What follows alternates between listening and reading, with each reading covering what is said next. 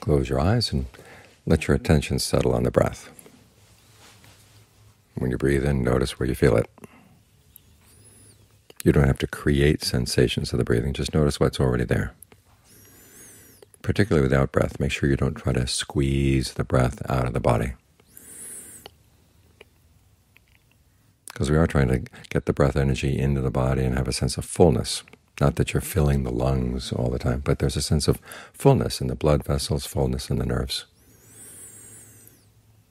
This is one of the reasons why John Lee has you breathe deeply as you begin the meditation, up to the point where deep breathing feels excessive, and then you can let it shorten down. But try to maintain that sense of fullness in the hands, fullness in the feet, fullness in the different parts of the body. That gives you more nourishment, gives you more energy here in the present moment, and allows the in and out breath to calm down, because the calmer the breath, the more you're going to be able to see the mind. Ideally, you want to get to the point where the breath seems to stop. There's no sensation of breath coming in, no sensation of breath going out. It's like tuning into a radio station. At first there's going to be static, but as you get right on the frequency, then the static goes away, and then the signal is clear.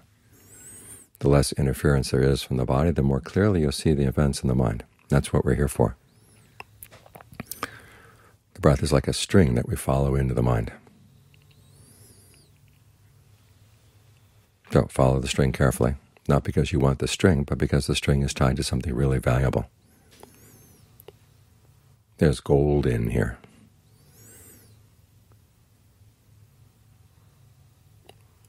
So learn how to breathe in a way that makes it clear what's going on and what defilements there are in the gold. The Buddha compares meditation to a process of purifying gold, getting rid of all the dark spots, getting rid of all the other things mixed in.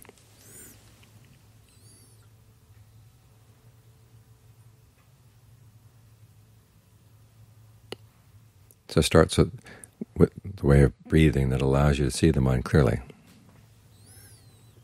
Gives you a sense of ease, a sense of well-being, so you feel happy to be here. You feel like this is where you belong. And that's when things will begin to open up, make themselves clear inside the mind.